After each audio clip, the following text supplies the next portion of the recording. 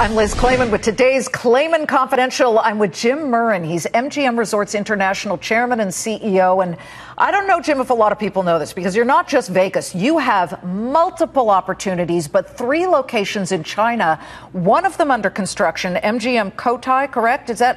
And when you compare that to Las Vegas, let's talk about the Chinese properties, the Macau opportunity, the Chinese economy. We talk about it a lot. Has been slowing. It's still more than 6%, is better than ours. But what's that doing to your business there? So the Macau market in general fell dramatically between 2011 and 2015. Fortunately, I think we found the bottom, and you're starting to see some growth in that market. We had an excellent July, as an example, as a company there. So the market has fallen. I think now it's stabilized. And you're going to see some growth in that market. Wynn Resorts is opening a new property this month. I think it will be outstanding. Then the Parisian is going to open up. That's from the Las Vegas Sands organization.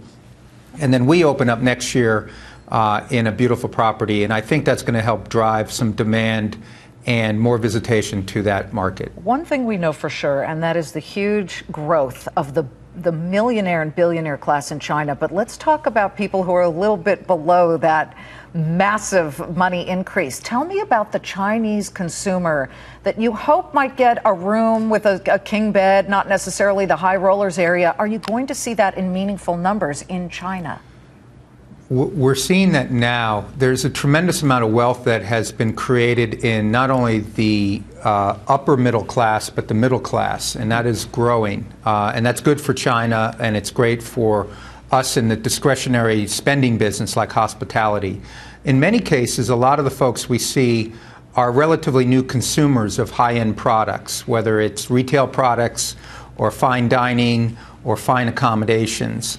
And so the big growth in the market in Macau is not going to be with the uber-rich high rollers. It will be with the newly rich and middle class, and that's where all of us are targeting our projects for. Okay. Well, I'm sure they, like Americans, enjoy the all-you-can-eat pastry buffet. I was on your website looking at the pastry buffet. Jim, it's great to see you. Thank you so much. It's an honor to be here. Thank you, Jim Liz. Murren. And by the way, watch my full interview with Jim on LizClayman.com. You've got to watch Countdown to the Closing Bell every weekday, 3 p.m. Eastern on the Fox Business Network.